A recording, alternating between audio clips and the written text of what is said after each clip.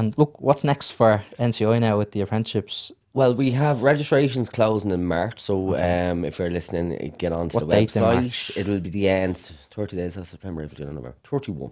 There we go. Okay, so I'll try to get this out before then. Yeah. So we finish up now again. Come here, if there is any late applicants, just go on the website, look for my contact details, and contact me. We try and not have any barriers in front of people. We want everyone to get it right. So registration closes at the end of March. Candidate details will be going to employers in April, hoping to get the employers employing from May onwards, and then.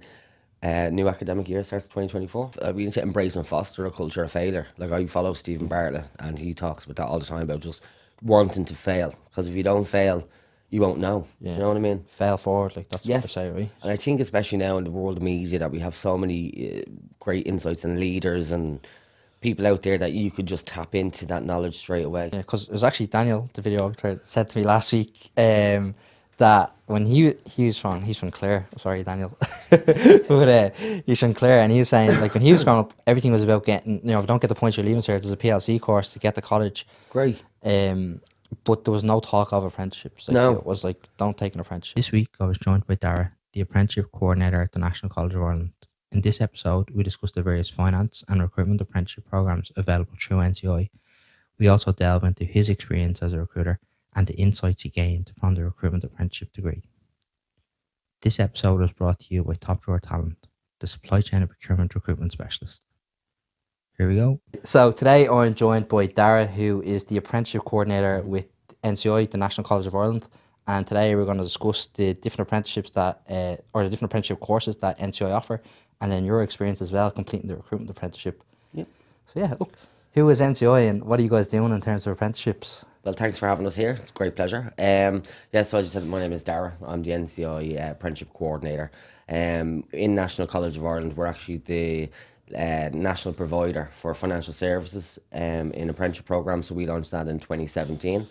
We've got 2 programs within the financial services, and now we actually also run the Recruitment Executive Level 8 Bachelor's degree. It's the first degree in the world to recognise recruitment in higher education. That was spearheaded by the Employment Recruitment Federation and National College of Ireland. That launched in 2020, 3-year programme, and we have now a full cohort. So I actually graduated in November of last year, being one of 16 first in the world to obtain that degree in recruitment. So in kind of the grand schemes of things, was in recruitment for 4 years prior to joining the National College of Ireland. Before that, I was in hospitality management, 12 years, lived in Spain, Toronto. Living the dream. Living the dream, literally. Jumped ship for a while and then came back home, as we all do. Yeah. Fell into recruitment in that sense. But I think it was a natural progression going from hospitality, 20 years old. Hospitality was great, the buzz of everything, living abroad. But then when you get into your late 20s, early 30s, the lifestyle just didn't suit me. It was too late. You'd never seen family. And I wanted a 9 to 5, Monday to Friday job. And I just stumbled upon Hospitality Recruiter and read through the job spec, read through the duties, responsibilities, and kind of matched my skill set with it. And I said, I could do that. Yeah. Gave it a shot. And here I am now talking to you. Yeah. So it's been a whirlwind ride. You with NCI long now, are you? Since August. So graduated there in November. And with the recruitment, recruitment is a great game. You have your highs, you have your lows, but every day is different. I was a hospitality temp recruiter. Okay, yeah, so busy world. As you know, you've got your contract recruitment, you've got your permanent recruitment, and then you have your temporary recruitment. So I had my daily roster, weekly roster. So I had about 70 to 100 temps out every week. But once I started kind of college and I started going back into education, I kind of found my passion for education, and just the learning and how it kind of could change and knowledge being power. Okay. And in my previous company, I wanted to get into an L&D role, but there was no progression. Okay. Then I seen a role within NCI about apprenticeships. I already had done it. I was about to graduate, and I just wanted to kind of go in a different direction. Okay. And see if, in a way, could I help somebody else get into the position that I'm in now? So it's same recruitment's kind of space. Recruitment is a huge industry, but at the end of the day, you're just really kind of helping people progress or do better. Yeah, and look, someone that's looking for an apprenticeship now, or looking to join one of the NCI apprenticeship programs, it's finance and recruitment. Yes. So how would someone go about applying for the financial recruitment apprenticeship? So with the finance apprenticeship, not financial recruitment. services, yeah. So we have two programs. So we have a level 6 higher certificate. Okay. It's aimed broadly at school leavers. So if anyone's say looking at their CAO and they don't know what to do, and they want to get into the financial sector, we have an apprenticeship for them. Okay. And we have then the level 8. It's a higher diploma, but you would need a minimum of a 2.2 degree to get into that. Okay. I'll go through the differences now, but with the level 6, as I said, it's kind of aimed broadly at people that either want to change career, Yeah. are coming back into the workforce, have just left as school leavers that want a career in financial services. So it goes through financial markets. It talks about customer service, work-based learning. So it's a tipping your getting your toes wet, getting into financial services. If they wanted to get onto that course, you go into National College of Ireland website. Okay. You click study, then you'll see apprenticeships, and then we'll have our courses. So for the financial services, you'll go in, you'll see the course, and you click apply. Yep. You'll register with the college, and then they'll just ask you for some documentation, because with the higher certificate, you need to have a past your leaving cert, and especially maths and English. So you have to have, I think it's a 06 or H7. I'm not too sure of the new structures of the leaving cert points, but it's a pass on the leaving cert. Yeah. Or if you did have experience if you were a mature student and you had experience within the financial services, you can go in through an RPEL application, which is a recognised prior learning. So we could say, look, John has been working in some company for 4 years. He's a great candidate, so we can get him in that way if he hadn't got a leaving cert. So we don't like to have barriers in front of education. Yeah. So on the website, study, apprenticeships, apply. Same for the level 8. But with the level 8 higher diploma, it's specialised in data analytics. So it's a bit more of a specialised higher diploma. Okay. And you would need that degree, because the level of learning going in there, you're going more in depth with, data management, cyber security. So it's a little bit more specialised in the higher diploma. So you'd need to have that level behind you to be able to succeed, because you wouldn't want someone going into a program that is going to be out of their depth. Yeah. So we're trying to make sure that there's so many platforms for people to get in, but we're also being mindful of their own journey as well, because you wouldn't want them to going in and then being overwhelmed and swamped and not being able to do it. Yeah. And with the level 6, right? So is that, learn and earn kind of thing? Like, are you 1 day a week in college, or are you 2 days a week in college? Like, how's that working? The structure. So when you apply to National College of Ireland for these apprenticeship programs, your details will come to us. Yeah. We are engaging employers at the moment. Our registration is open at the moment. Yeah. If we can get a little tag, open now. So that's open at the moment. It will close at the end of the month. So we do give a bracket of 3 months. I think we've got 100 plus applicants at the moment, which is very, very strong. Okay. I've seen the level of people coming to us, which are extremely strong as well. It's so mixed. And one thing that COVID brought us was the ability to reach people in different counties. Okay. Yeah, So it's not primarily Dublin. You could be in Galway. I think we've got an apprentice that is from Valentia Island from Kerry. We've got one from the Aran Islands over by Mayo. Brilliant, yeah. Galway. So what COVID gave us the ability is to do like a blended learning model. So we have online classes, but then we do ask them to come into the college as well. Okay. How many days? Sorry, how many days are they in college, and then how many days is distance learning? So you can obviously do it classroom. Yeah. So what will happen is your details come to me. I will then release your details to engaging employers, and the employer will then reach out to potential apprentices and offer them interviews. So once they get an interview with the employer will then offer them a fixed term contract for the apprenticeship program, be it 2 years. So then you say you start your journey with the employer, and then you're about to start your journey with the college and education. Right. So you work 4 days a week. Yeah. It could be maybe, say you're in college on a Wednesday. So you go to work Monday, Tuesday, Thursday, Friday. Right. You're in college on a Wednesday. So that's your protected study day. And all the employers as well have all signed agreements to say that that's your protected study day. I know from recruitment, especially on the temp desk, you're looking at your phone. Has somebody gone to have to turn up for their interview? Where are they? She hasn't turned up for work. I need to get cover. But the employer has signed an agreement, say, look, John is not here today. He's in college. Okay. We'll get Patrick or we'll get Susan to cover the desk, or to whatever the job may be, entitled to cover them. So 4 days with the employer, 1 day with work, and that's over the academic year. So if you start college in September, you might finish in December. You Right. work full time till you go back to college. Okay. And then you go back to the 4-in-1 model. Okay. Once then you get to summer, you know, you're full time in work. Yeah. So you say first year in the higher cert will finish in May. You don't start back second year till September. You're working 5 days a week. Okay. And you're getting a salary as well. Yeah. So we were speaking previously, there is salary guides out there for employers. You know, it needs to be attractive. Yeah. You want people to, it's an attractive piece for a talent pool to get people into you. So there is a very healthy and attractive salary guide out there for apprentices. Yeah. And I think it's a different, it's a different way of looking at things. You know, when I was 18, I went to Maynooth College, studied Irish, dropped out, you know, failure. Not really, though, to be fair, when I look at myself now. But that was kind of the only pathway we had. Yeah, yeah. You know, there wasn't none of these apprenticeships that I knew of. And when I look back, I could have made serious book Yeah, yeah. over 2 or 3 years, getting that salary and then getting an education at the same time. It can probably relieve like a lot of the financial burden that comes with going to 100%. college full time, like after the leaving cert. Absolutely 100%. And the great thing about apprentices is they pay nothing. There's no fees. They don't pay anything. The employer will pay a registration fee, but then the employer, to be able to hire an apprentice, has to be SOLAS registered. And I want to make a differentiation right now. There's craft apprenticeships, and then there's non-craft. So there is different sort of legislation around how they are ran. So I'm speaking on behalf of the non-craft. So non-craft started in 2016. So prior to non-craft, there was, I think, 24 apprentices in Ireland, apprenticeship programs. Yeah, now there's a lot more. Now there's about 77. Yeah. So the scope of everything has changed. But for ourselves, the employer needs to be SOLAS registered. Once they get SOLAS registered, so that they can hire an apprentice, they're entitled to a €2,000 grant.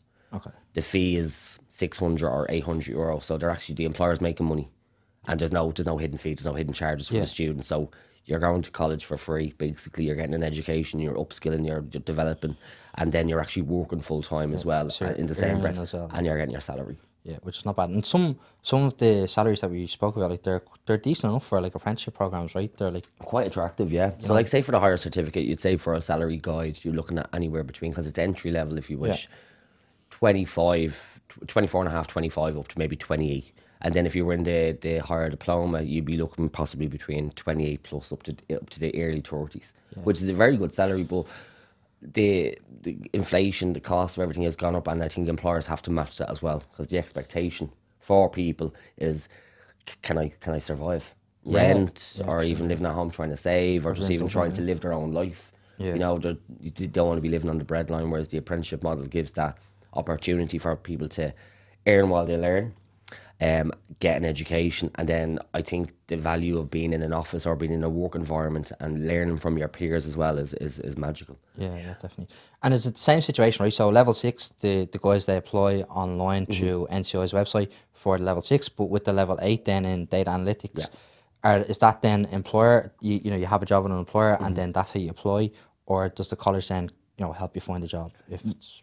The financial services is the exact same process. So if you're looking for the level 6 higher cert or the level 8 higher diploma, go to NCI website, National College of Ireland, study, then apprenticeships, and then apply now. I'll manage, that's what my job is, I manage then your application.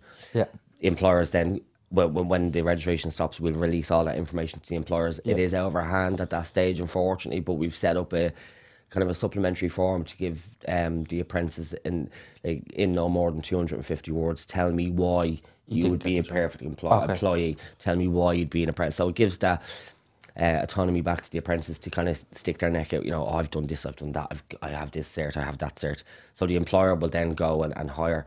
With the recruitment apprenticeship, it's a little bit different. Just on the finance one, once the NCI then sends once the NCI has your application, right, and sends it out to employers, you still have to interview with the employer, right? Yes. And so it's up to the employer then if they hire you to fund the apprenticeship. Yes. So, you know, we're the education provider.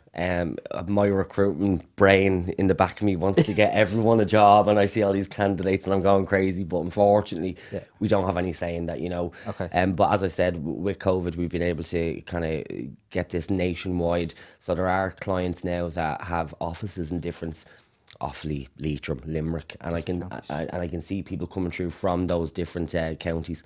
So what we have is we've tailored the application or the administration for the client, that they can then filter. Say if they've an office in Cork, they'll click who's in Cork, and they'll see candidates in Cork. So it's a little bit easier for the candidate to get employed that way. Yeah.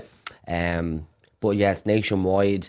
How the employer goes about interviewing or rounds of interviews or contract is That's up to them. that's up to them, unfortunately. Okay.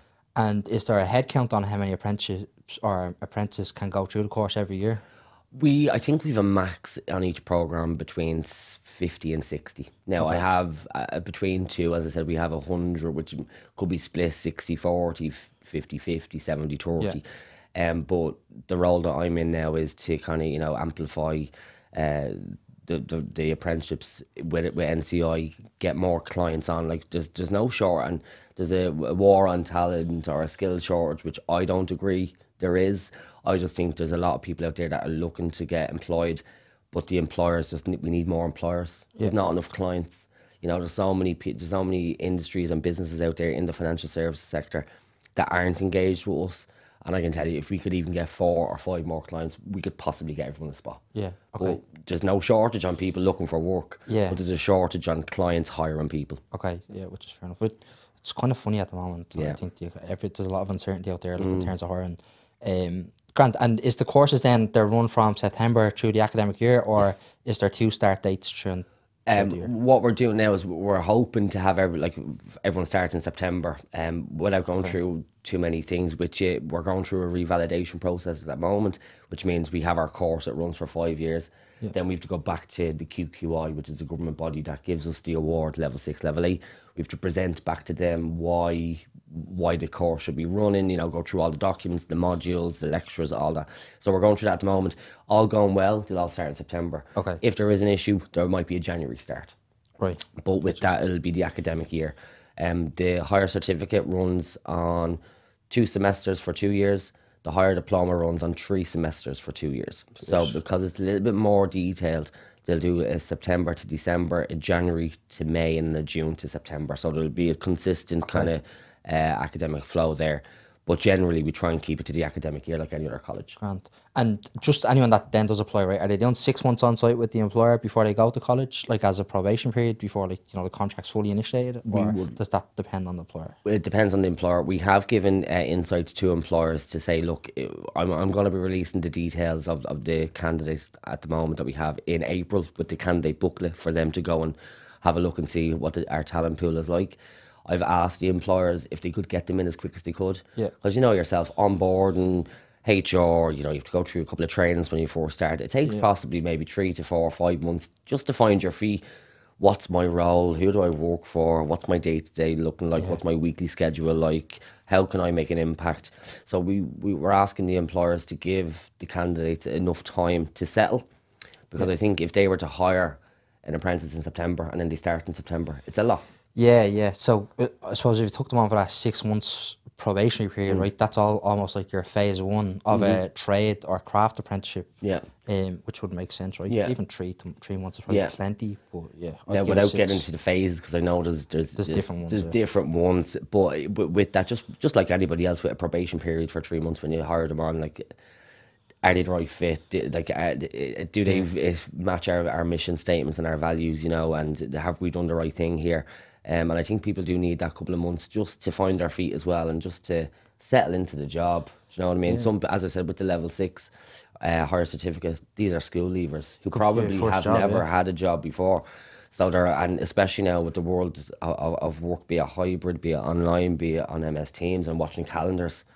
It's tough for someone to go straight into a job, and then it's even more tough for them to go straight into a job and then go straight into college. Yeah. Because the learning starts from day 1. Your assignments are due in 6 weeks. It's no messing around. There's no messing. It's a feat, and I have to say I'm so proud of everyone that's gone through it, especially my cohort in the previous, that they're working full time and they're doing full time college. Yeah, I know it's one day, but it's condensed in a way that they've got so many assignments, and it's from day 1. Yeah, you're in and you're in. So as much, I would hope the employers would give them as much time, but unfortunately, again, I have to take my recruiter brain away because I'm not on the recruitment side of it. But hopefully they give them enough time to settle in. Yeah, as an employer, I'd be dubious about kind of taking someone on in, let's say, August and putting them into an apprenticeship program straight away. I just don't, culture fit, everything else, do they actually want to be a recruiter? where am I kind of at with this person? Are they really motivated? Are they just looking for a degree and going to move on? So I'd want to make sure I was making the right investment on the person. So I think like that 6 months is crucial, or 3 months even. I'd be happy. But then, especially in the financial services, we're dealing with multinational corporations, and most of the HR and the onboarding and the hiring happens outside of Ireland. So we're dealing with one company, and I think they're from England. And it's like I have to try and fit in with their talent strategy for the year. So like obviously their quarters, so say quarter one we're in now, quarter two, quarter three. Headcounts and budgets. Yes. Okay. Yeah. So we're trying to find that marriage between, you know, the multinationals that like I'm saying get them in May, and they're like, well no, we're not hiring until August. I'm like, yeah, but they're going to college, and they're like, yeah, but we're not hiring until August. So we'll see how it goes. We'll see. We're building relationships as we speak, and you know, hopefully we can get them in as quick as we can, because from my brain, like your brain, is easy, but when it gets to multinationals and the HR and the onboarding and the talent strategy, it can be different from company to company. Yeah, I'm quite quick. Like if you do the interview, do well. Okay, let's get this moving. Let's get you 100%. In. But the bigger companies, it can be long-winded. That's a recruiter, though. You know what I mean? Get them in and get them out. Well, temporary wise, hire quick. I'd be doing 40 interviews a day one day, and then I'd need them out by Friday. Yeah, so we'd have to get them out because the shelf life of a candidate in recruitment is not long. Yeah, I think it depends on the job, right? Yes, and depends on how senior the job is. But yeah, you're looking at a 24-hour to 40-hour turnaround on the temp desk. Yes, because they're looking for a job and they want it yesterday. Yeah, they need it. Like people need to pay their bills as well, right? So you can understand it. Grant. Okay, so the recruitment apprenticeship then it's complete. It's a bit different how it's run. You have to gain employment before you can be sent on the apprenticeship program, right? It's slightly different. So we partner with the Employment Recruitment Federation that spearheaded the first ever degree in the world, level A for recruitment executives. So we partner with the Employment Recruitment Federation in the kind of recruitment and retention talent there. You can, again, on the website, go to National College of Ireland, study apprenticeships. You'll see the financial services, and then you'll see the recruitment executive. Whereas when it says contact us and the financial services, I'm there. You'll see a lady called Janice O'Rourke. She's a fantastic lady. You can send your CV to her, and she'll, like we have, like, you know, a consortium steering group of recruitment agencies. And what Janice will do, she'll go out and she'll say, look, I like what I'm doing, but just on her side. And she'll say, look, I have these CVs. But then we also try and promote in-house, progression. So if there was, say, if you had your company and you had a couple of staff, and you had someone there that wanted to upskill or develop themselves, you can put them forward as well. Okay. So it's not just like, if you found yourself that you just had got a job in a recruitment agency and you're only hearing about the recruitment executive now, you could go to your employer, your boss, and say, look, hey John, I've seen this. Is there any chance that we could maybe collaborate? So you could do that, but you don't need to go and find an employer first. You send your CV to Janice O'Rourke through the NCI website, or go onto the Employment Recruitment Federation website and contact them and just say, look, I'm trying to get work. I'm looking for the recruitment executive degree, apprenticeship, and Janice will help you out there. Right. So it doesn't mean you don't have to go and find an employer, but if you are in employment, you can also come through that way as well. Okay, Grant, so there's two avenues there. Yes. Okay, Grant. And your background, right? So obviously you're in hospitality before you moved into recruitment. Why did you even decide to be a recruiter? Well, they always say you fell into it, don't they? Yeah. So I was like, I'd lived in Toronto for 2 years. I'd done a couple of seasons in Spain. I when I look back on my career, and even now, I've been serving people all my life. Be it serving at a table, serving at a bar, serving in a management firm for my employees, or serving as a recruiter to everybody else, and now serving people in my role. And I love serving people. Okay. I love helping people. I love being able to make a difference in someone's life. So hospitality was just a natural for me. Okay. People person, played to my strengths, you know, enjoyed the buzz, was quite good at what I done. And then moved back home to Dublin, and was supposed to go on a family holiday to Portugal. Right. I went out on the weekend and I lost my passport. So I lost my passport on the Saturday night, and my family were flying out on the Monday, and I was meeting them on the Wednesday. Right. So frantic, looking around for a passport, couldn't find it, couldn't get an emergency one in time, and I had to say, look lads, I'm not going. So I was sitting at home, put the fire on, you know, got into me shorts, put on a few Ibiza classics on the telly. I'm on the way. Yeah. Had a little drink and said, right, what am I doing? So went and looked for a job, and just seeing, as I said, recruitment, hospitality, didn't know what recruitment was. Looked through the job spec. experience needed, X, Y, and Z. And I said, I can do that. Yeah. And just applied for the job. Got the interview, got the role, started off sourcing candidates, client calls, excuse me, No, you're okay. client calls, sourcing candidates, setting up interviews, and then the progression started there going into recruitment. Yeah. The recruitment apprenticeship then was only beginning, and I was put forward to go onto a pre-panel, just to see what the modules were like. And then the opportunity came for the recruitment executive. So I was kind of a great starter, because with the recruitment executive apprenticeship, you've got the 3 years. First year is very, introduction to recruitment, screening CVs, candidate client calls, career management skills, sales negotiation, ICT skills. Right. So it really kind of sets you up in the first year. Yeah. Probably moving from sourcing candidates and then to build your own desk. And then you go into second year, and then you get a little bit more specialised in like talent pool strategies, employment law. We had an exam on employment law, finance for recruitment. So it's a little bit, you kind of start owning your Trade, your trade. And then in third year, as I said, so I was then growing, starting building my desk, getting my own clients, getting my candidates out, really enjoying it. Obviously, roller coaster day to day. And then in third year, it gets level 8, where you have a research project to do, 6,000 words. More in depth, if you can't find candidates, how are you going to find them? So they're out there, talent pools.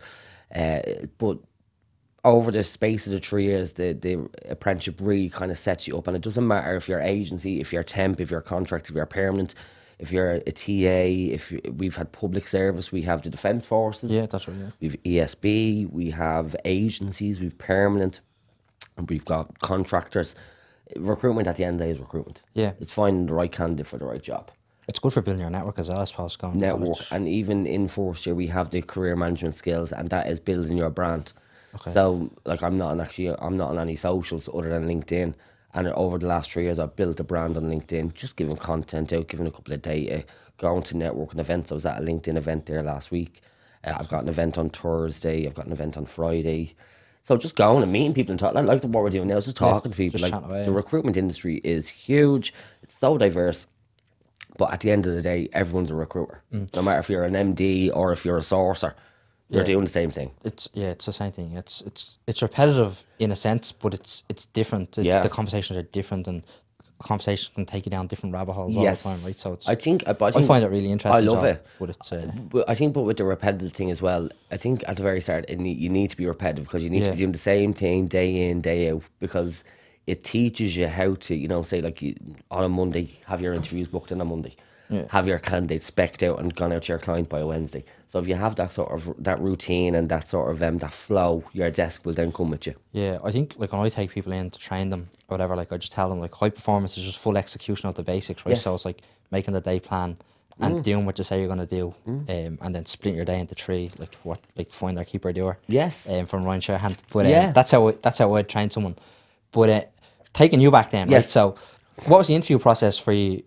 Like, when you got to an agency, when you started recruitment, like, what was it like? Was it 1 round, 2 rounds, 3 rounds? It was 1 round. So I worked with a company called Broadline Group under the fantastic leadership of Suzanne Gare, and then my associate director was Loretta Garrity, and it was just 1 interview. Yeah. It was an interview with the MD, who's Suzanne. I'm looking back now, from being kind of taught how to interview and skills and things to watch out for, the handshake. Well, prior COVID, the handshake and talking to the receptionist. Did you want a glass of course? Because then the receptionist is going to go and say, he's nice, he's lovely. Little kind of tips and tricks. Yeah. But when I was in with Suzanne, we just had a lovely conversation, went through my CV, and they're very much skills-based hiring. Yeah. So they seen my skill set. I was in hospitality for 12 years. I'd managed my own team at a time. And they seen traits and characteristics that kind of brought me into the recruitment world, which I'd recognised already. Yeah. And then she left the room. Then she came back with the associate directors. Okay. I didn't know what was going on. She had 2 rounds and 1 interview. Okay. So I didn't know what was going on. Yeah. And then when I look back, and like when I was actually in the company, and somebody was in, and the MD would come in and talk, and then she'd come back down to the sales room and say, you know, Loretta, Barbara, come up and meet John or something. I'm like, oh, he must be good. So yeah, it wasn't that, like, and because we were so in SME, you know, it's a small to medium enterprise, and just if they're listening, a huge congratulations. They won third best workplace SME for Great Places to Work last week. Yeah, brilliant. Lovely culture, lovely people. But I didn't realise that I was having 2 interviews in one. Until I started learning the craft and seeing how it works. But again, just general chit chat. Yeah.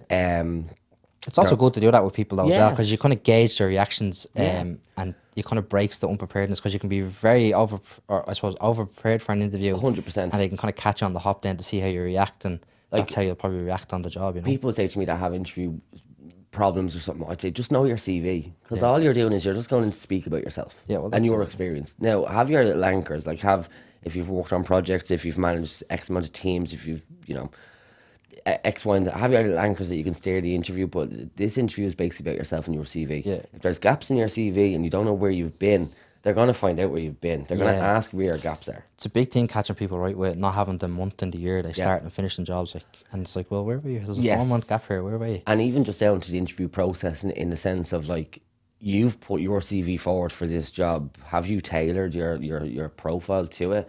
You know, you might have down, oh, I've done this, but you haven't highlighted if you're going for a recruitment job or if you're going for a job in construction. Make that the highlight, you know. And I think when it comes across, then you can see the superstars versus the ones that are only just click and bait, click, apply, click, apply, click, apply. Using the job board like a Tinder. Yeah, 100%. Literally. But yeah, look, I think with the apprenticeship though, more importantly, right, I think like the CV is important, right, but if you're just out of school or you're a school leaver, your CV is not going to be that comprehensive. So I think what's going to have to happen is that you're going to have a really good cover letter that highlights your interest in the industry that you're applying to, and it needs to be tailored specifically for every apprenticeship that you're going for. So be it a recruitment job or a plumber or whatever it is, right, you need to make sure it's tailored. Like, experience is fantastic, okay, but I think people are hiring people these days. You know, I think it's skills. I know it's skills force hiring, but people are hiring people, and they're hiring people on how they show up. And they're hiring people on, say, if you go to the interview and you're early or you're dressed well or you come across nice. But I'd go to skill, and I'm loving my job now, and which I've loved every job that I've had, but I'm really kind of finding my own now. And I'm going out to secondary schools, which I've never done, which I love. Talking to 4th years, 5th years, 6th years. They don't work. And I've tried to think of how can I help these guys that haven't worked? Get out and volunteer. Yeah. You know, little things, or, you know, do something for charity. Like, if you have no experience on your CV, you can still show your personality through your CV. Yeah, 100%. A big thing I think, right, I think everyone says, oh, you know, you should do 2 years in the army. Everyone should have to do it. I disagree with that, right? Did you do 2 years in the army? I done 10. Oh, did you? Yeah. But what I would say is, I think everyone should get a job in hospitality before they do anything. Because I think it teaches you, I suppose you make money. It teaches you what it's like to serve someone and to give good customer service.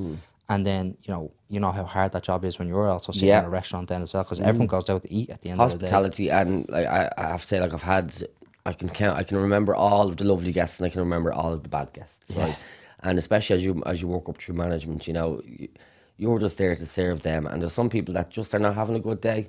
And I think perspective is huge in life. Like, you know, somebody might be coming into you in hospitality and they might not be having a good day, and they'll take it out on you.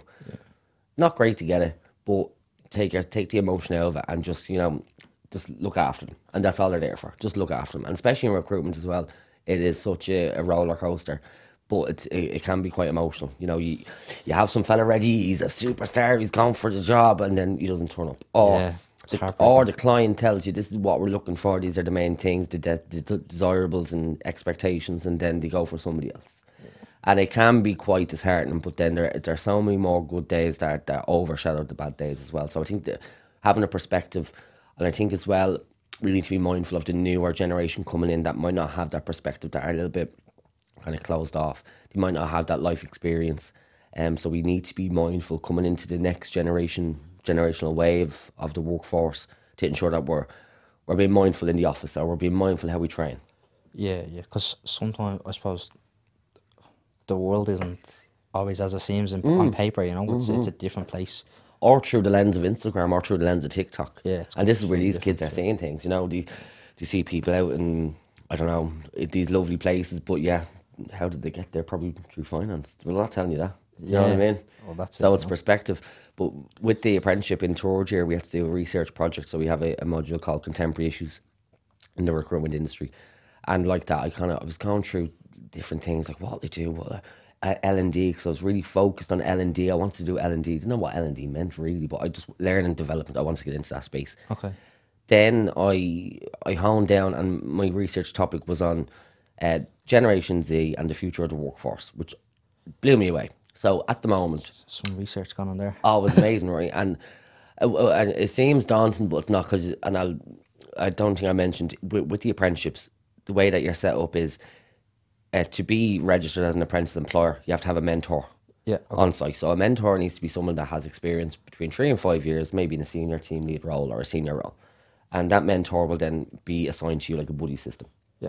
So especially for the school leavers or people just starting out in the industry, you have someone that you can trust, that you can go and like soundboard off ideas. This is my assignments. I remember my ex-employer, Loretta, she was my mentor, and she said to me in first year, which I love, she was like, the way my mind worked, if I had an assignment, if I was going to Galway, she goes, you go down through Waterford, Wexford, Cork, swing up to Donegal, go back to, she's like, I couldn't configure my brain just to do what I had to do.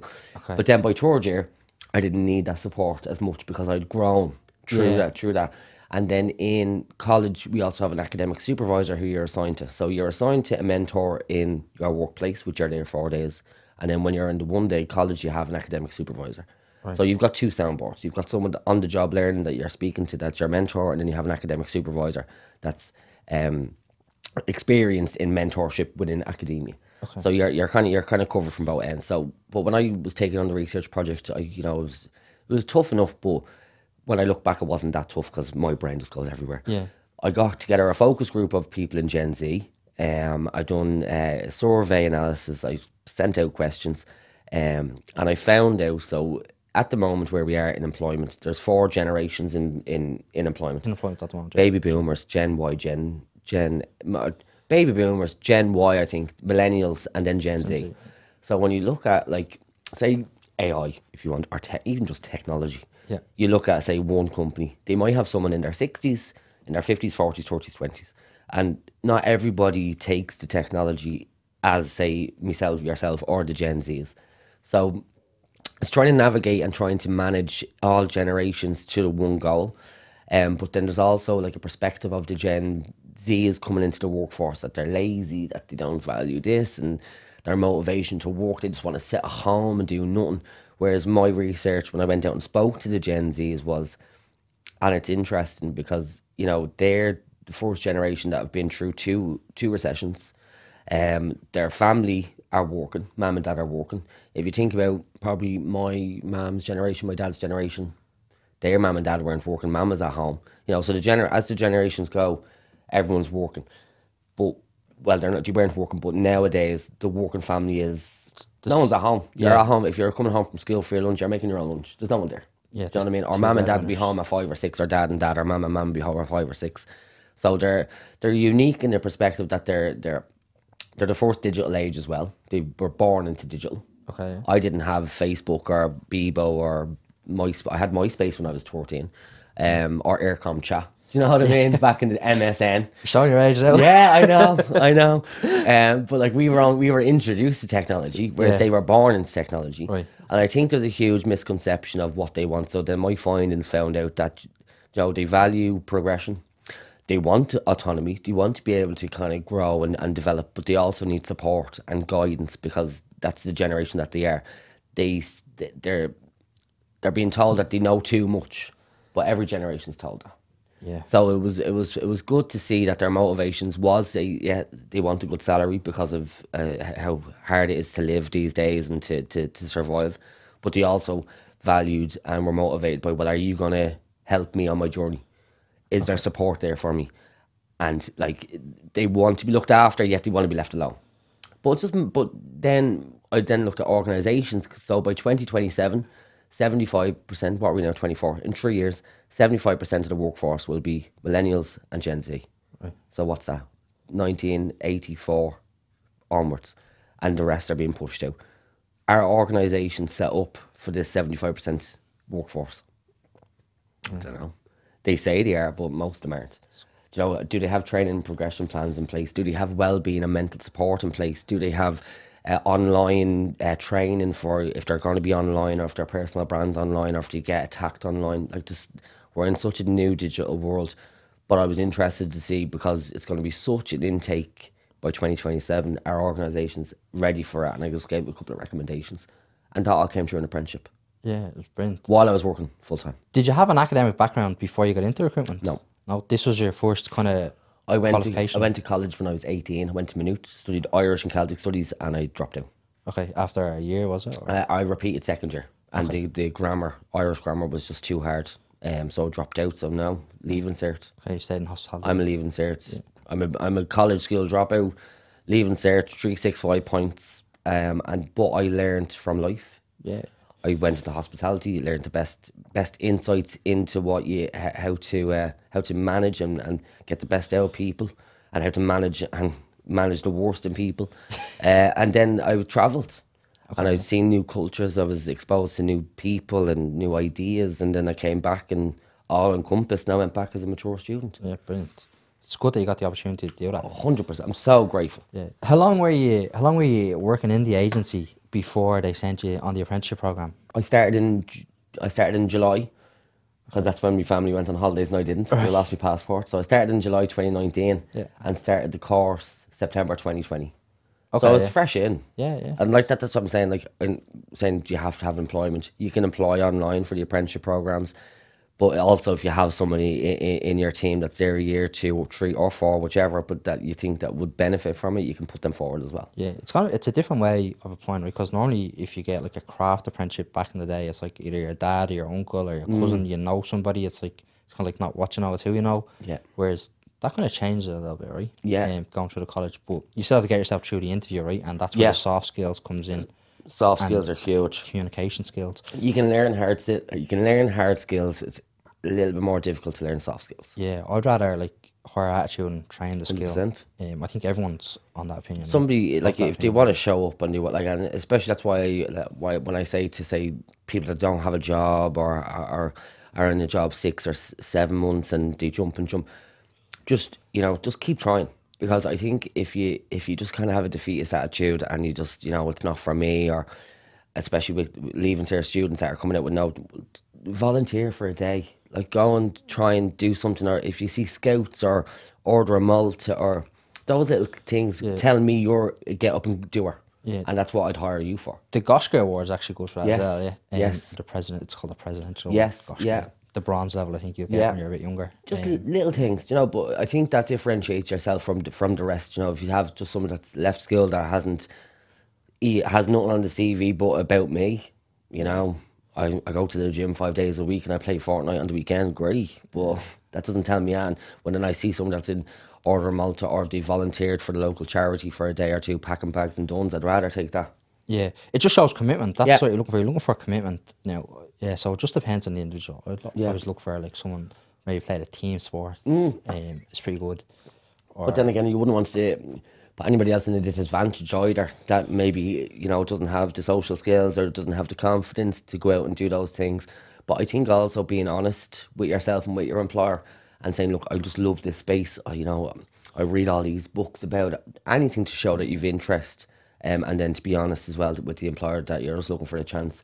And I think people are hiring people these days. They're not hiring roles. There's other like online resources, the likes of LinkedIn Learning, right? It's pretty good. You get a 30-day free trial on that. Udemy. So if you want to be an accountant, do a Udemy course, basics of accountancy, or have you heard of Social Talent? Social Talent, yeah, that's really good. Johnny Campbell, amazing platform. Yeah. So there's other platforms out there that you could do the course, put it on the CV, and 100%. That might help you as well. So little things, just showing interest. That's basically that's how you differentiate people. People that want to do something and people that just want to be given something. Yeah. And what about yourself then? Like, how were you getting to work? Were you driving? Were you at the moment or previous? Previously, during the I suppose the recruitment phase. Like, how were you getting to work? Were you on the bus or? I live in Blanchardstown. I was getting up at 5:45. I had to be in the office for 8 o'clock, and I worked out in Tala. So I was getting up every day, Monday, Friday, getting up at 5:45, getting on the bus at 6:30, jumping off on Parliament Street, getting the bus from Dame Street and getting the 27 out to Tala. Okay. So I left the house at 6:30 and get home at 7. Yeah. Do you drive or do you have a car? Have a car there, moved out of the house and just rented for a while, but have a car there, and now starting to, especially with the new job, you know, I can work from home, and it gives me more freedom and autonomy to kind of get these things done. Yeah. So looking to get into the driving, but trying to push myself that way. I've kind of I'd push. I was so much focused on work and then college. Like my weekends were gone in third year. I was studying, I was reading, I was trying to watch things online, and you just don't have time. But now I've a bit more. I've gotten through that now. Yeah. I'm kind of plateauing at the moment, so I'm just enjoying myself now. Yeah, well, that's and fair focusing on me and how I can personally develop myself. Yeah. Yeah. And were you driving, or did you have your driving license when you were in the agency? No, I didn't have the driver's license. I bought the car just as I was leaving the agency, and then I moved out for a year because I just wanted to kind of just live on by myself. And you know, it's tough for my dad and my family as well when you're at home and you have your laptop on your desk, and it just the setup wasn't right. So I moved out for a year, but then realised I was paying someone's mortgage. Yeah, and I said I can't do that. No, so so I moved back home after a year, and now just kind of tipping away, getting the savings up, and then trying to get out on the road now. It's like many Irish people. It's tough. It's not easy. Do you find, or did you find, not driving or not having a car made your life a little bit harder or difficult to get? To get to work. Yes, as I said, 2 buses, 4 buses a day. Big commitment. Whereas I could have just went over the M50 in 20 minutes. Yeah. 100%. Like, come here, driving is the thing, but like, especially now at my age, I think you're a little bit more fearful of the road. I think one of my friends said once, I'm not afraid of my driving, I'm afraid of somebody else's. Yeah. Well, they're confident in themselves driving, but just whoever else is out on the road. So I think it's a little bit more difficult in that sense. And then it's just money, especially when you get over to an age bracket with insurance. You're kind of put into that kind of debt toll. So insurance is a lot of money. But yeah, if I did have a car, a lot easier. I would have been able to go to a lot more events. I would have been able to go out to the west a lot more for work. And I wouldn't have to wake up at 5:45. Okay. You know, so if there's anyone out there that wants to get driving. Yeah, well, make sure it's hybrid though as well. You know, just for PC. Keep it PC. Even if you don't have a car or you don't have insurance, I'd always recommend getting your driving license, because what can actually happen is your employer might give you the car, or like it actually holds a lot of people back. Not being able or not being willing to take 2 buses to work. Like most apprentices that we've interviewed now have had to get 2 or 3 buses to work every day. And I find in my job, right, guys that are in the lower paid jobs, right, not that there's anything wrong with it, right, because there's not, and it's important that everyone works and contributes, right, but they miss out on opportunities by not having the driving license, or not being willing to travel to different locations. So do you find that, say now with some junior apprentices, do you find that they're at a disadvantage because of that they're only starting the apprenticeship and they're kind of left with all the, like, I do see some of the craft, I'm not saying they're apprentices, but I do see them on the bus and they're carrying all the tools. And you know, I know everyone has to start somewhere, but again, as you said, if you had a car, you'd be better off with all that.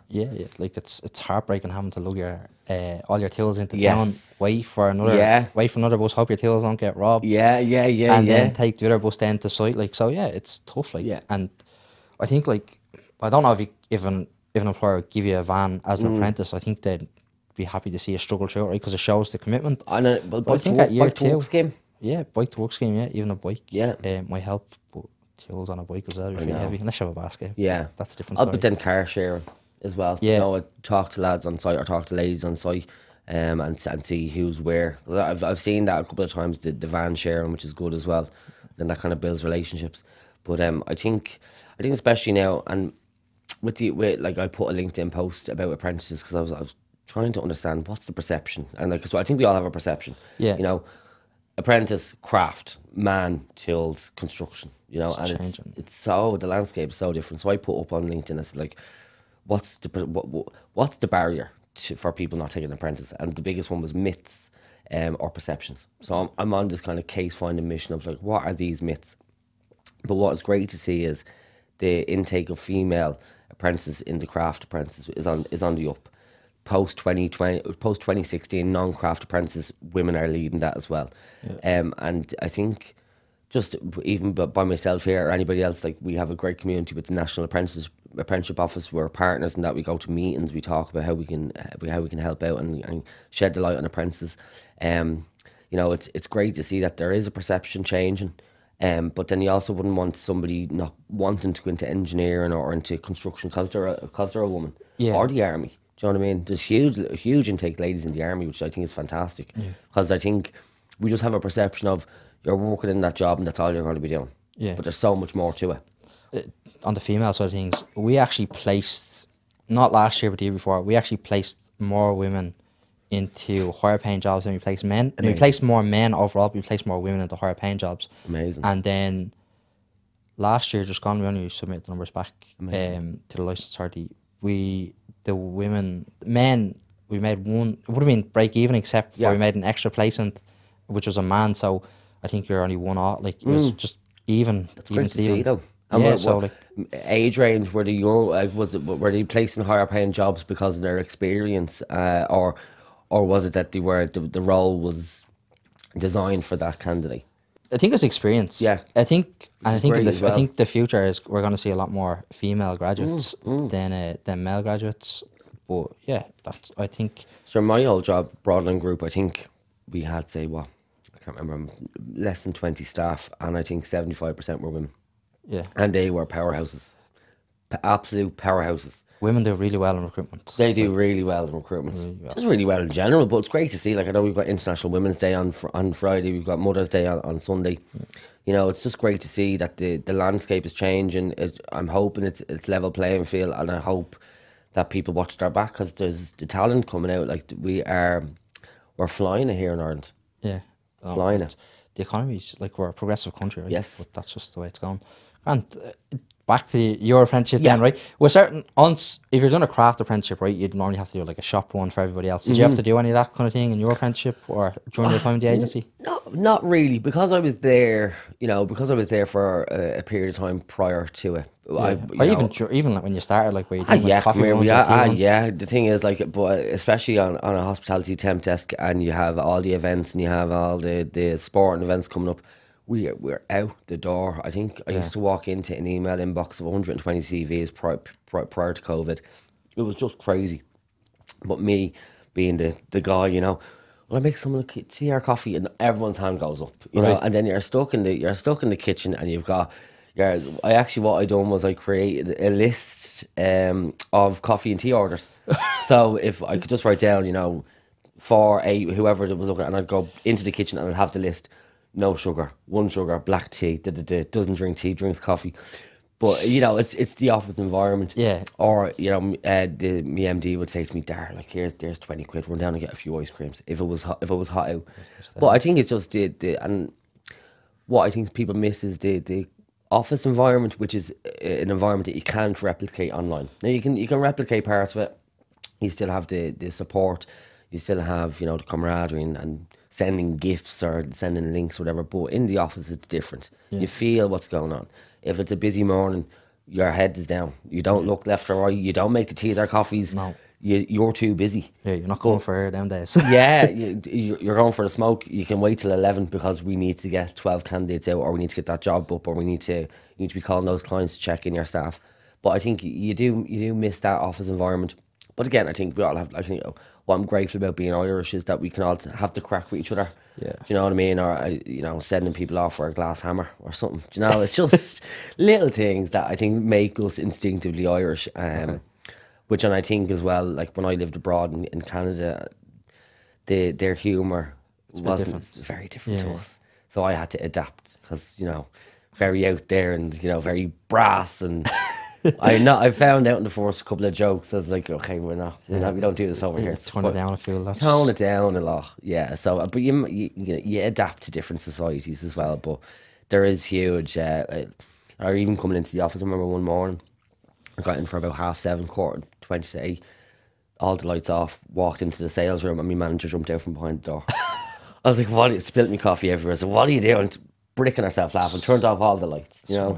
But then even when your birthday is in, you know there's a cake coming. You can feel it in the air. The lights go off. Everyone's sneaking around and signing the card. Yeah. Putting it into like an application form. Yeah. So yeah, the office environment is great. You have to have the crack with each other because you're all in it together.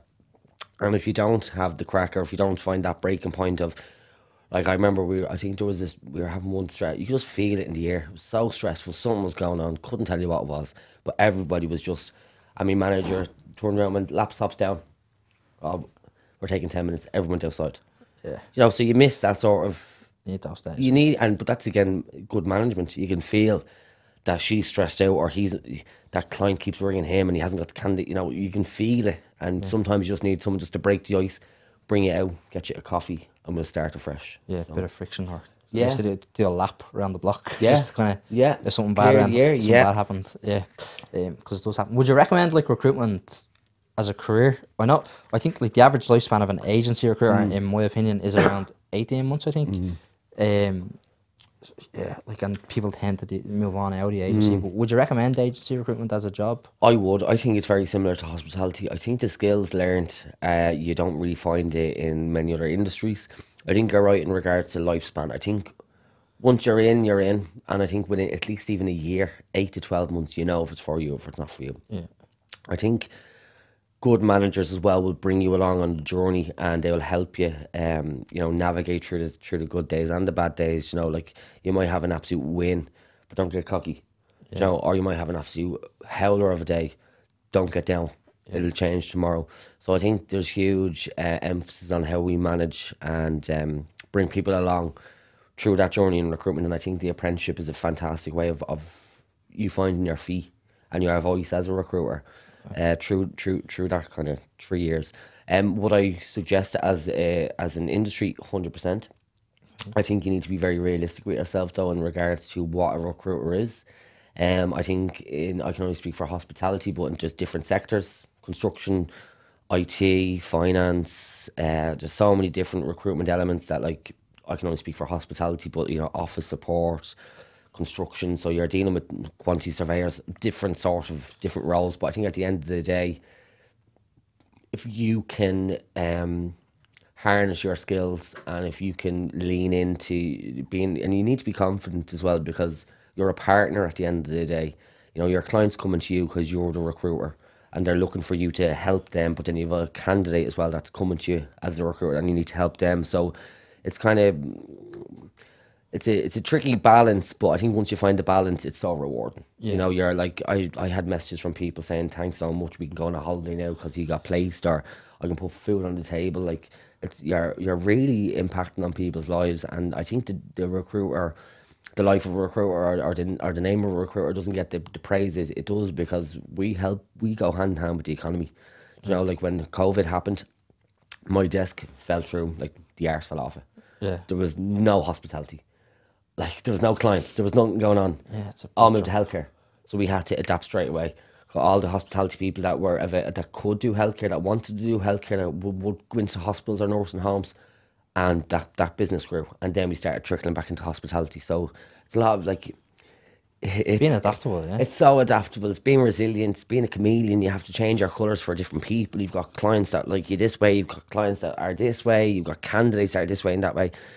But if you can adapt and kind of split yourself into a couple of different pieces, and then put yourself back together. Because you came from a hospitality background, right, and then you went into hospitality recruitment, do you feel like you had an advantage? I think so. Only because I could speak truth to what was going on, in the sense that, like, if a client rang me looking for like a VIP event up in a 5-star hotel, I knew the people that we had only recruited, they wouldn't be able for it because it's fine dining. Yeah. So but because I had that experience, I kind of knew who would fit where, and I knew how to kind of talk to the clients in a different way. I had fantastic Northside clients that I could talk to. How are you? What's the story? How are you keeping? Then you had different clients that you'd be, good afternoon. I hope this email finds you well. You can peruse our candidate list. Just being adaptable again. But I wouldn't also say to people that have not been in hospitality not to go for it, or don't have office administration skills to go into to be an office recruiter. I think At the end of the day, the spine of a recruiter is the spine of a recruiter. And if you have a good team around you, that they'll bring you along that journey and you'll grow into the role. And as I said again, the apprenticeship is just another avenue for you to upskill, develop, and grow in the industry. Yeah, definitely. I'd hire someone like we do, like IT, supply chain procurement, but I'd hire anybody with a decent, I suppose, hospitality background. Yeah. That had an interest in recruitment, and I'd just train them. And why would you hire them with hospitality? What does hospitality mean to you in regards to? It's the customer service aspect Yeah. of it, and the being of service. Yeah. That's why. That's the main reason, and they're also used to work. Okay, because it's on your feet, it's hard work. Whereas I know it's different in recruitment. You're on your feet, or you're sitting down in recruitment and you're on the desk. But it shows the work ethic as well. If you know someone's worked in hospitality, they weren't sitting around like hiding in the press. You know, bluffing the work. Like there's nowhere to hide. I don't think in a restaurant. Yeah. Or in a hotel. I don't. Well, it depends on your job, right? You could, you could But, out the back of the kitchen. Yeah, But you probably could. Yeah, You'd be caught out every by now and yourself. then, but you'd be. You know, I remember when I worked in a restaurant as well. Like there was no hiding. Like the manager is on you. Like they need all hands on deck. So that's why I like the hospitality side of it, and that's why I think everyone should, you know, work in some form of hospitality. Yeah. But yeah, that's. And I think it gives you. I think as a hospitality worker, you're an entrepreneur, because now I'm not too sure how to do it these days. But back in my day, you had sections, and I wanted to make money. So when I had my section, I had my 4 tables, my 6 tables, my 8 tables, and what I walked out with at the end of the night was down to me. Did I manage my orders right? If I had 4 tables that sat at once, did I put them all in together, or did I space them out? You know, did I romance or talk about the menu item and upsell the nice bottle of wine? And those innate skills really, really kind of set you up for life. Yeah. As a waiter, right? Were you on commission on what you sold, or what your total bills were? Or? Canada, yeah. Okay. Yeah. Ireland, no. Okay. So in Canada, I would say if I had sections, I was given, I'd got a percentage of my tips. So I think, or I had to pay back a percentage of my tips. So say if I made 100 quid, I'd have to give 18% back to the house, so that'd be €18, and I'd keep the rest. Okay. But then if you got better at it, you could get bigger sections, and then you'd start cutting people like 10 o'clock, it's dead, 2 people go home, and I'd close down. So you'd have, the more bills you get, the more money you make. Yeah, okay. But then I went into management, because that's just me, who I am, and I lost all that money. Got none of it back. None of it. Were you making more money as a manager or less money? Less. Yeah. Making more money as a server, yeah. God, the okay, money yeah. was great. And it's like a cash cow, because it's straight into your pocket. Yeah. But whereas management, you go onto your salary. Yeah, and see in Canada, right? Do you know, right? In the US, right? Like you're expected to pay 10% of the bill. Is it the same situation in Canada, or is it a bit different? Yes, and I feel sorry for them, because it's set up that way for, like, there's been times that I've paid for your meal in Canada because you haven't tipped me, and your bill's 100 quid. If you don't tip me, I'm still paying €18 off that bill. So there's been times that I've walked out with minus, because maybe I had only 4 tables that day, no one tipped me, and it was like, well, you owe the house 20 quid. So that's how it's set up over there. Okay, so you pay back. You have your float, right? And then you pay every bill or every table, you pay back 18%, and it goes to the kitchen, goes to whatever. But if you don't make tips, you're paying that money back. Right. Are you getting an hourly salary then as well? Yeah. Or? But it wouldn't be it'd be minimum wage. Yeah. What's it, like $5-6 or more? I think I was on $7.50. Dollars, I can't remember now. That was going back. Yeah, Canadian dollars. 2015. Right? Yeah. Even worse in Spain. But you got the sun. Yeah, well, look, that's... But come here, it all, like, that's why I even say to people, like, all the experiences in your life, they all add something to your character, you know, and especially for people looking at their CVs or looking to get employed. How do you stick your neck above the rest, or above the rest? Know yourself, know your strengths, have your story to tell, and people hire from people buy from people. Yeah. Do you know, with AI coming in, will we all be outdoor? No, because AI is never going to replace the human touch. Yeah, it's the relationship side of things. Relationship management is huge. So it's important to be networking and doing things like this. 100%. And that, when you said to me, I was so grateful. I was like, yeah, lovely. Yeah, get me in front of the camera, can't wait. Your sister was like, are you nervous? I said, no, because it's just another interview or another chat. Yeah, it's grand. You just get used to it, but it's great. But it's great to get out there and speak to like-minded people, and to be in, even when I go to the secondary schools and talk to the kids, like, and I hate asking them what you want to do, because they don't know what they want to do. Yeah. But I think that's their own fault for putting that on them.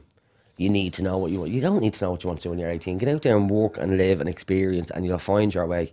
And if you don't get it through the CAO points, you have the apprenticeship programs, or if you don't have the apprenticeship programs, you have the territory programs, or the what are they through the what are they called? Not VTech, are they VTech? The PLC, is it? PLCs. Yeah. You know, just some, or do a course. Yeah. There's so many different avenues that I don't think we were exposed to as kids, because we were just told you need to go to college. And if you don't go to college, you're working full time. Yeah. We had not many options back then. Yeah. It's changed. When you were, just out of curiosity, right? When you were growing up, was there a stigma around getting an apprenticeship and not going to college? The stigma about not going to college, yeah, 100%. Okay, yeah. Apprenticeships, I wouldn't have been in the space of construction, and that's where I think... Wasn't of interest to you? Was No. it? Okay. Yeah. No, ask me to put up a shelf, no thanks. I'd rather pay someone. Ask me to paint the house, no thanks. I'd rather pay someone, because that is just not me, and I know my strengths. Yeah. And I wouldn't be good. Now I'd cook you a meal, I clean the gaff, no bother, but I couldn't put up a shelf. But I didn't know anything about apprentices, and I think nowadays the perception is changing, and we have a different view of it, and especially like these mediums now that we're getting the word out there. But my thing was, you do your leaving. If you don't do your, you need to do your junior cert. If you don't do your leaving cert, you're working full time. Yeah. You're doing your leaving cert, and when you finish your leaving cert, you're going to college. If you're not going to college, you're working full time, and that was it. Yeah. I don't think my dad had any exposure themselves to that in their age, and we're just learning from their generations and their generation. So there wasn't much out there. And even I want to put the spotlight on career teachers, career guidance teachers. What are they doing? Yeah. How are they steering the kids? Are they giving them the options of apprentices? Like, that's why I need to get out to schools to let them know there's so much option out there for you to do. Try and fail, and try and fail. Yeah, because it was actually Daniel, the videographer, said to me last week that when he's from Clare. Sorry, Daniel, but he's from Clare, and he was saying, like, when he was growing up, everything was about getting, if you don't get the points you're leaving cert, there's a PLC course to get to college. Great. But there was no talk of apprenticeships. Like, No. it was like, don't take an apprenticeship. Was there apprenticeships out there though at the time? Yeah, there would have been, like, craft. There wouldn't be as many as there is now, but like, tradespeople. But as well, I think we're still recovering right from the last recession 100%. as well on the construction side of Like, things. 2008, I was 18, and I still remember the queues at the banks for money going to the ATM. Do you know what I mean? It was crazy. And it was like, you just need to work, just get out and work, or go to college, because if you don't go to college, you won't get a good job, which is stupid. But it's great to see, I don't know, the age range of Daniel compared to me. I'm 1990. But, it's even for someone to say, go for a PLC. Do you know what I mean? Yeah. Just try your best. And I think, I've failed so many times in my life, but how are you going to learn? You have to fail. And I think the resilience piece in recruitment as well, if you fail, you know not how to do it better the next time. Yeah. No one's perfect. No one's asking you to be perfect, but we're just asking you to try. Yeah. That the lads that were, the plumbers that we had in, they were saying you actually want them to get it wrong when you're showing someone how to do it, so then they learn from it. 100%. Whereas if they're getting it right all the time, and then they eventually get it wrong, you're kind of like, oh, what happened? You know?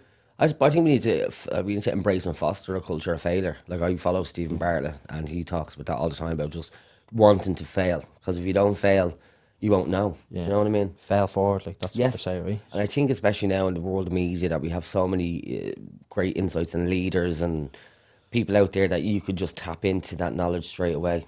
Yeah, like, it's a whole list of people like that. Loads, and even just books, and like the likes of there's just so many, but you can tap into it, and there's resources out there as well, that if you need resources, go for it, because no one's going to come and give it to you. No, you have to go look for it. Yeah. Grant. And look, what's next for NCI now with the apprenticeships? Well, we have registrations closing in March, so if you're listening, get onto the date in website. March? It'll be the end, 30 days of September, if you don't know, 31.